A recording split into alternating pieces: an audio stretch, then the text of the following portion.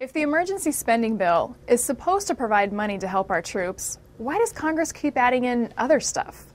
I'm Molly Stark, and this is Heritage in Focus.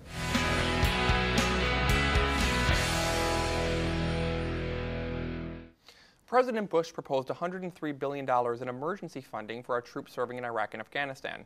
Yet Congress larded up this national security bill with $21 billion in additional spending that's mostly on pork. This makes a mockery out of the budget caps that Congress just bragged about holding to a month ago. Worse, this bill uses our troops as collateral. Congress is telling the president he cannot fund body armor for our troops serving in the Middle East unless they get $16 million for extra office space in Congress first. This bill includes a $4 billion nationwide bailout for farmers, but that's not all. There's $74 million for peanut storage, $25 million for spinach growers. There's money for citrus growers, livestock farmers, milk subsidies, but it's not all just agriculture either.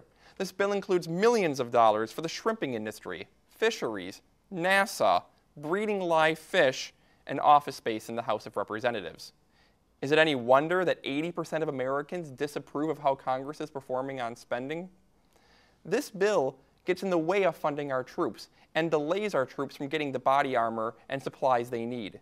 In the interest of our troops, Congress should strip this funding from the bill, and if they don't, President Bush should veto the bill and put an end to Congress's nonsense on spending. Congress now has a chance to show real leadership. They can fund the troops while resisting the temptation to spend billions on unrelated pork. I'm Molly Stark, and this is Heritage in Focus.